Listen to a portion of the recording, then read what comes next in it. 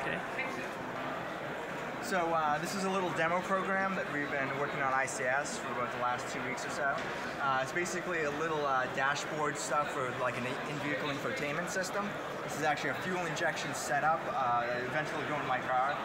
Open source fuel injection system called Megasquirt. And this user interface here, this dashboard is actually getting its values from the Megasquirt. So I change the values on the engine simulator, and you'll notice that corresponding changes happen in the user interface. And you notice how smoothly the dials move and that they bounce a little bit at the end.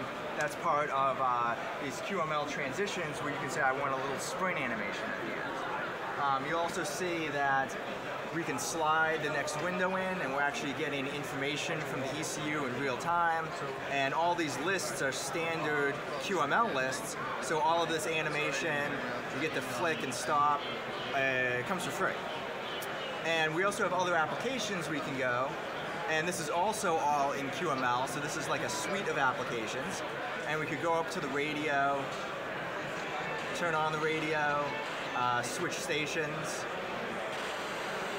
and maybe get reception on one of them. And that's pretty much the demo. Yeah.